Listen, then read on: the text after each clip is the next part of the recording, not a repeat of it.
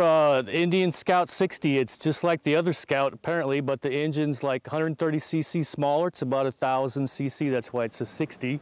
So it's going to make not quite so much horsepower. It's got a 5-speed transmission, but it turns about 4,200 RPM at 80 miles an hour. Nice and smooth. I don't really miss the extra gear, I don't think. And really, frankly, for this kind of bike, I don't really miss the extra power. And the beauty of it, the price is only about $9,000 bucks.